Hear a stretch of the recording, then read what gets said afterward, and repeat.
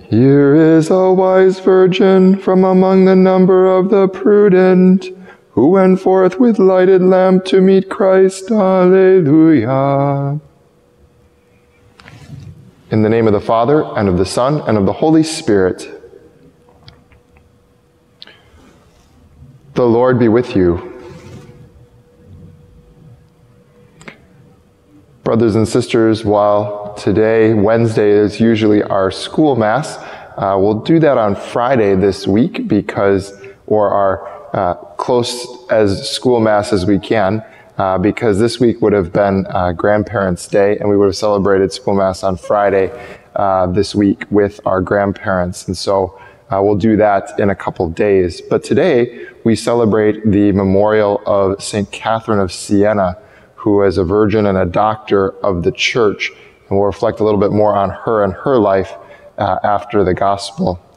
Brothers and sisters, let us acknowledge our sins and so prepare ourselves to celebrate the sacred mysteries.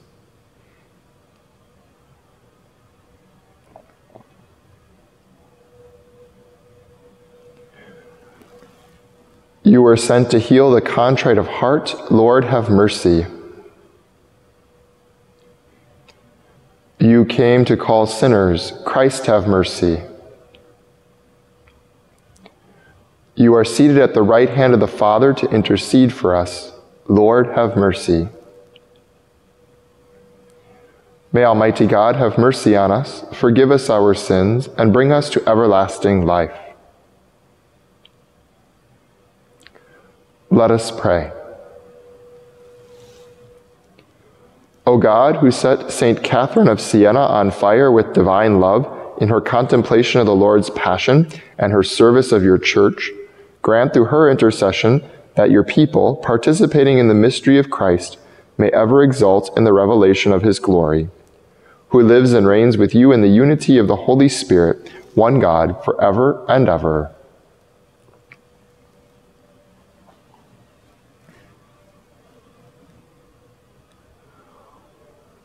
A reading from the Acts of the Apostles. There broke out a severe persecution of the church in Jerusalem, and all were scattered throughout the countryside of Judea and Samaria, except the apostles. Devout men buried Stephen and made a loud lament over him. Saul, meanwhile, was trying to destroy the church. Entering house after house and dragging out men and women, he handed them over for imprisonment. Now those who had been scattered went about preaching the word. Thus Philip went down to the city of Samaria and proclaimed Christ to them. With one accord, the crowds paid attention to what was said by Philip when they heard it and saw the signs he was doing. For unclean spirits, crying out in a loud voice, came out of many possessed people, and many paralyzed and crippled people were cured. There was great joy in that city. The word of the Lord.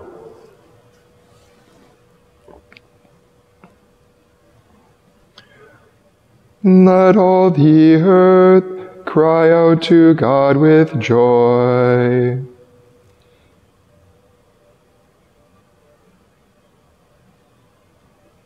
Shout joyfully to God, all the earth. Sing praise to the glory of his name.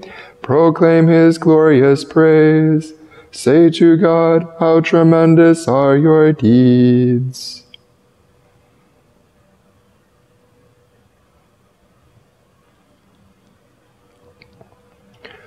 Let all on earth worship and sing praise to you. Sing praise to your name. Come and see the works of God, his tremendous deeds among the children of Adam.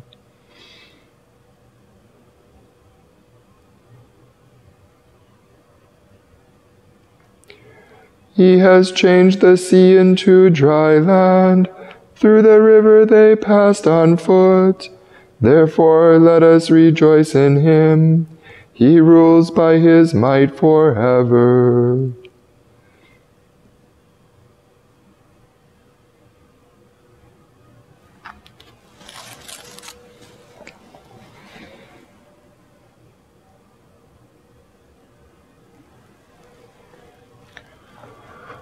Alleluia, alleluia, alleluia.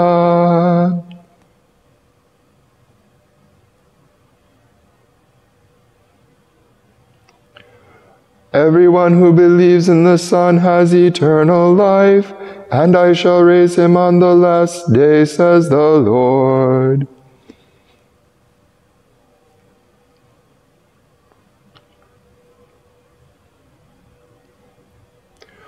The Lord be with you. A reading from the Holy Gospel according to John.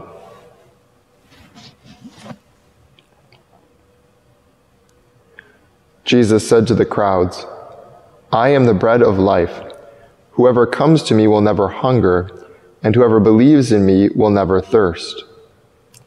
But I told you that although you have seen me, you do not believe. Everything that the Father gives me will come to me, and I will not reject anyone who comes to me, because I came down from heaven not to do my own will, but the will of the one who sent me. And this is the will of the one who sent me, that I should not lose anything of what he gave me, but that I should raise it on the last day. For this is the will of my Father, that everyone who sees the Son and believes in him may have eternal life, and I shall raise him on the last day. The Gospel of the Lord.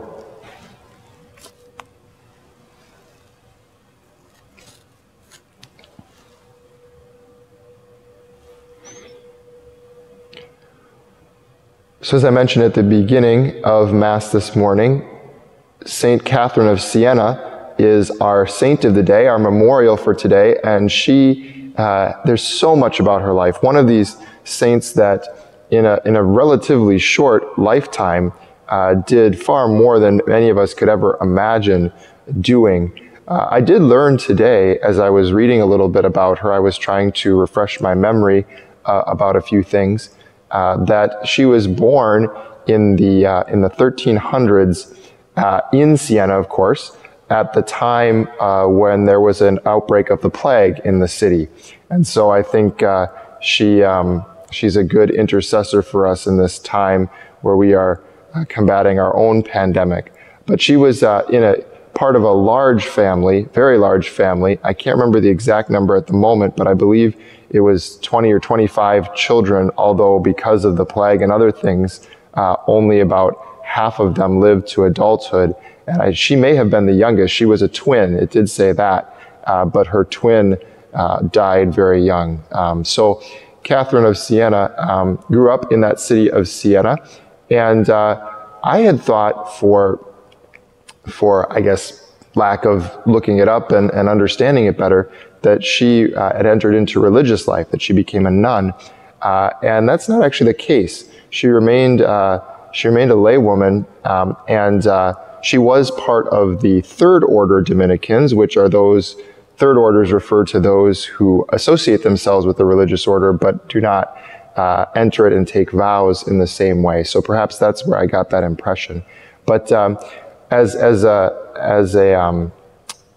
a saint, there are two things that stood out to me today, and one kind of falls in the weird Catholic stuff category.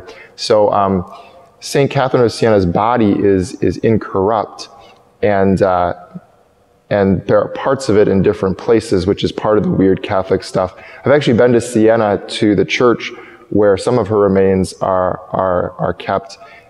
They have her head there, and they also have one of her index fingers, which seems, again, very weird, and that's one of these weird Catholic things. But it comes from something that she's well known for doing, and it is that at the time, the popes were not in Rome, but they were in Avignon, France.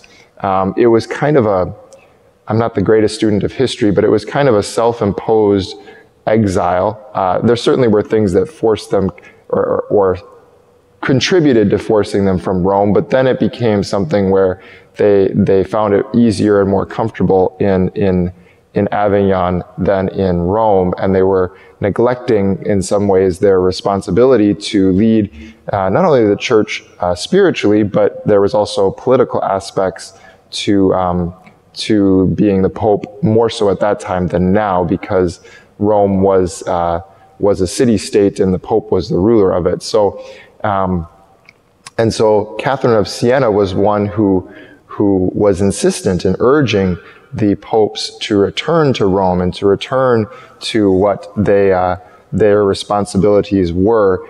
And so the story is that's why they have her finger there, because she was always pointing to them, go back to Rome, go back to Rome. So that's one to file into the weird Catholic stuff sort of thing, a finger of a saint on display in a church. But on a more spiritual level, and related, I think, to our gospel today, St. Catherine of Siena was given the grace of great mystical experiences. From a young age, she had this intimate union with Christ, which she herself described as a mystical marriage with Christ. And it gave her a familiarity with him that exceeds what most of us experience. There's one example, I was trying to confirm it because I think it's her, and I'm not positive, but I think if memory serves, it was her, where because of that mystical union with Christ, for instance, when she would pray the Glory Be, she would say, "Glory be to the Father, and to you, and to the Holy Spirit." She prayed as if she was speaking, like Jesus was right there, right? And if she was speaking to him. And I think that has significance for us, even though we don't necessarily have that same mystical experience. Sometimes that sort of way of addressing the Lord can help us in our faith. And I think in particular with the Holy Eucharist, we keep reading from the 6th chapter of John in the Gospel, and Jesus speaking about how he is the bread of life come down from heaven. And sometimes we get used to speaking of the Eucharist as something, right? And I think it's helpful to us, even if we don't have that mystical experience, to speak of the Eucharist as someone, to speak of it as Jesus, to refer to it that way. See, there I go, refer to it, to refer to him that way, right? To, in our language, be intentional about substituting Jesus sometimes for the Eucharist. Like, I got to receive Jesus, not just Holy Communion, not just the Eucharist, that's true, but to put the name of Jesus in there and refer to him in that way. And that helps remind us, and it helps foster our faith in his presence in the Eucharist. So many things we could ask for St. Catherine's intercession today, but we thank the Lord God for this great model of holiness, this great intercessor, and this one who had such great union with his son, Jesus.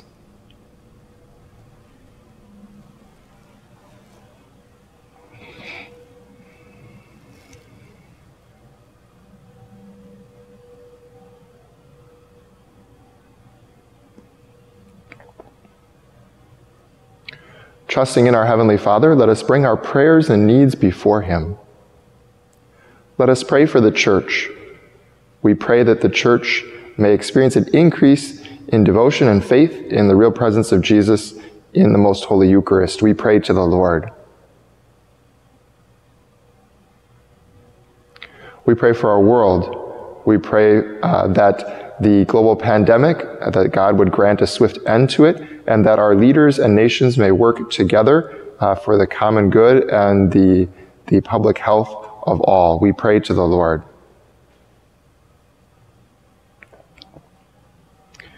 We continue to pray for all those most affected by the pandemic, those who are ill themselves, those who care for those who are sick, those who are researching treatments and cures for it, those who put themselves at risk to serve others in any sort of way, those who have lost or have reduced employment as a result. We pray to the Lord.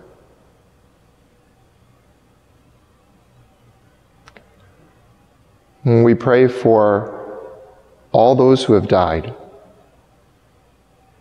We pray that they may be raised up to glory in the heavenly kingdom. We pray to the Lord. God our Father, listen in love to the cries of your people, and hear these prayers which we bring before you today. Answer them according to your will, for we make them in the name of your Son, Jesus the Lord, who lives and reigns forever and ever.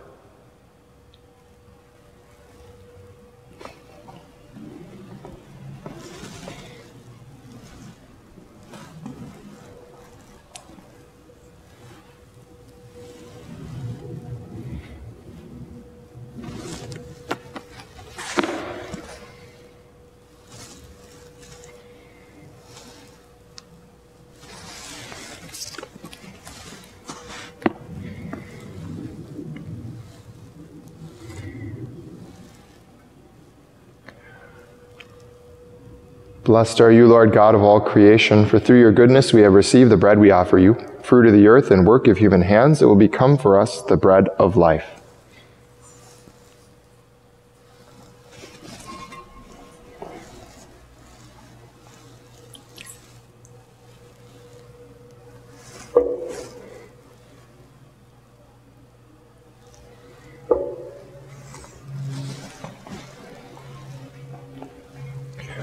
Blessed are you, Lord God of all creation, for through your goodness we have received the wine we offer you, fruit of the vine and work of human hands. It will become our spiritual drink.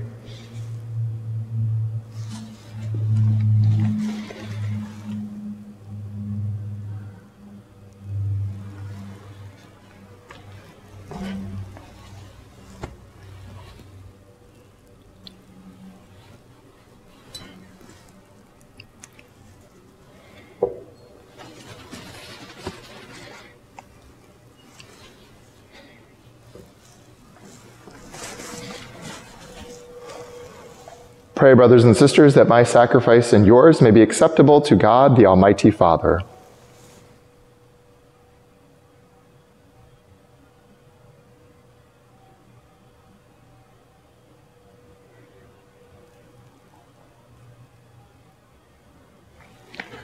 Accept, O Lord, the saving sacrifice we offer in commemoration of St. Catherine, so that, instructed by her teaching, we may give ever more fervent thanks to you, the one true God. Through Christ our Lord.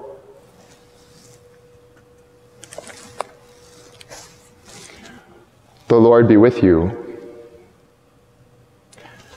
Lift up your hearts. Let us give thanks to the Lord our God. It is truly right and just, our duty and our salvation, at all times to acclaim you, O Lord, but in this time above all to laud you yet more gloriously, when Christ our Passover has been sacrificed. He never ceases to offer himself for us, but defends us and ever pleads our cause before you.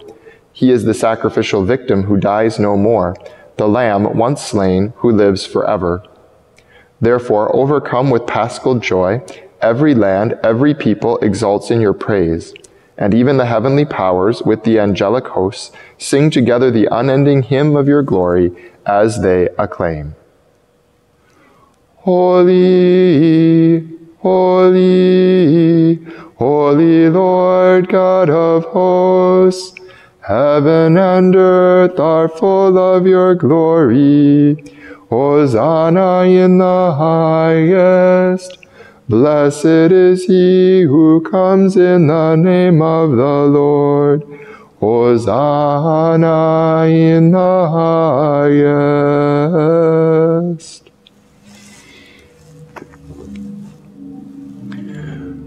You are indeed holy, O Lord, the fount of all holiness. Make holy, therefore, these gifts, we pray, by sending down your Spirit upon them like the dewfall, so that they may become for us the body and blood of our Lord Jesus Christ. At the time he was betrayed and entered willingly into his passion, he took bread and, giving thanks, broke it and gave it to his disciples, saying, "Take this, all of you, and eat of it, for this is my body, which will be given up for you."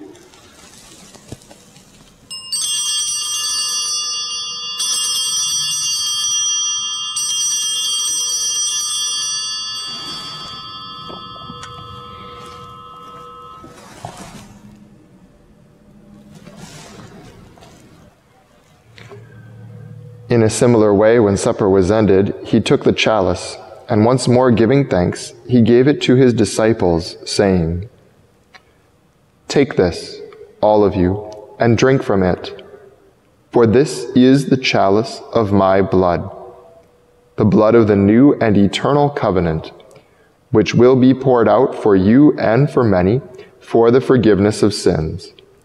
Do this in memory of me."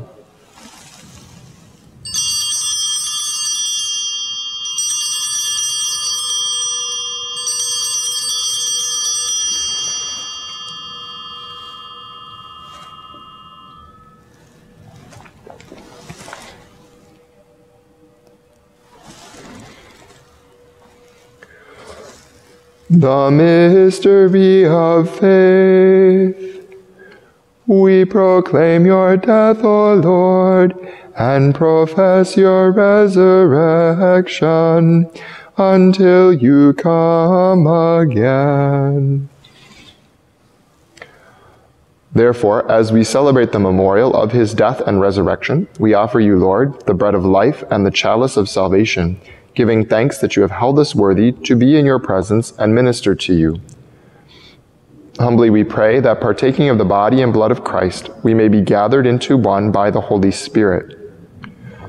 Remember, Lord, your church spread throughout the world, and bring her to the fullness of charity, together with Francis our Pope, Bernard our Bishop, Andrew his assistant, and all the clergy. Remember also our brothers and sisters who have fallen asleep in the hope of the resurrection, and all who have died in your mercy. Welcome them into the light of your face. Have mercy on us all, we pray, that with the Blessed Virgin Mary, Mother of God, with blessed Joseph her spouse, with the blessed apostles, and all the saints who have pleased you throughout the ages, we may merit to be co-heirs to eternal life, and may praise and glorify you through your Son, Jesus Christ.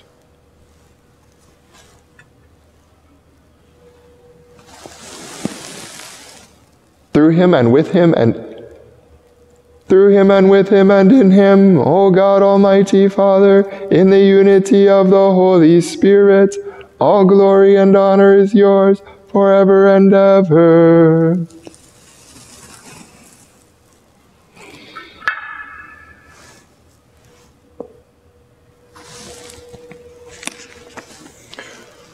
At the Savior's command, informed by divine teaching, we dare to say, Our Father, who art in heaven, hallowed be thy name. Thy kingdom come, thy will be done, on earth as it is in heaven. Give us this day our daily bread, and forgive us our trespasses, as we forgive those who trespass against us. And lead us not into temptation, but deliver us from evil.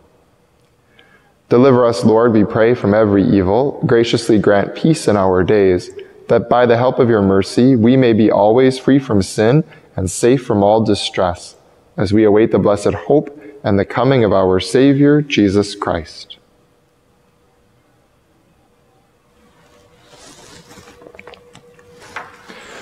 Lord Jesus Christ, who said to your apostles, "Peace I leave you, my peace I give you," look not on our sins, but on the faith of your church, and graciously grant her peace and unity in accordance with your will, who live and reign forever and ever.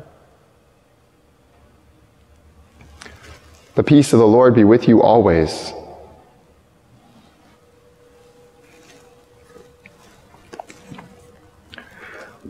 Lamb of God, you take away the sins of the world. Have mercy on us. Lamb of God, you take away the sins of the world. Have mercy on us. Lamb of God, you take away the sins of the world. Grant us peace.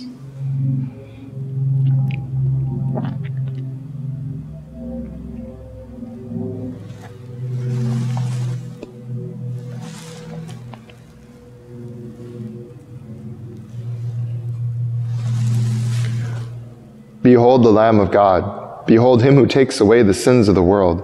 Blessed are those called to the supper of the Lamb. Lord, I am not worthy that you should enter under my roof, but only say the word, and my soul shall be healed.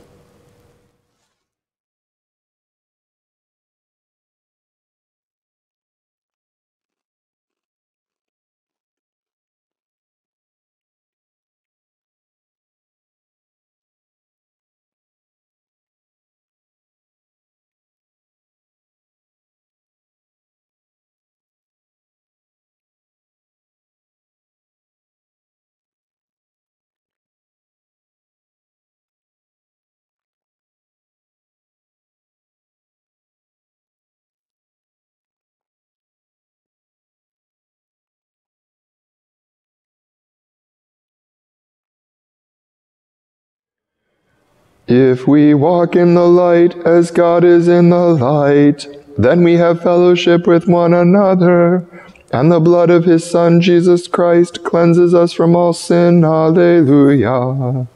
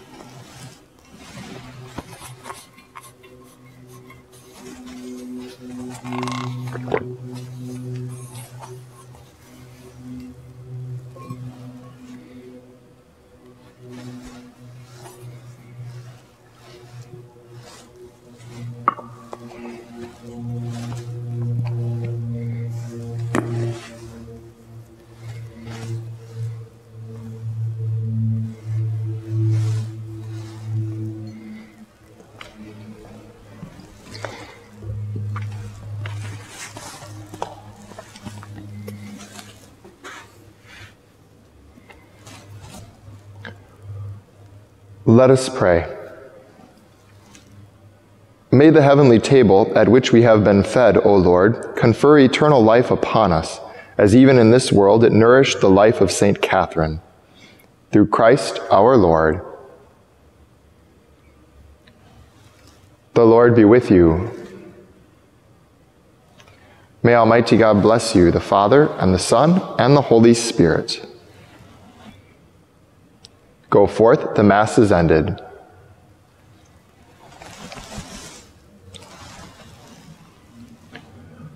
Saint Michael, the Archangel, defend us in battle.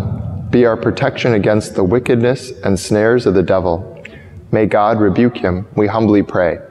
And do thou, O Prince of the heavenly host, by the power of God, cast into hell Satan and all the evil spirits who prowl about the world, seeking the ruin of souls. Amen.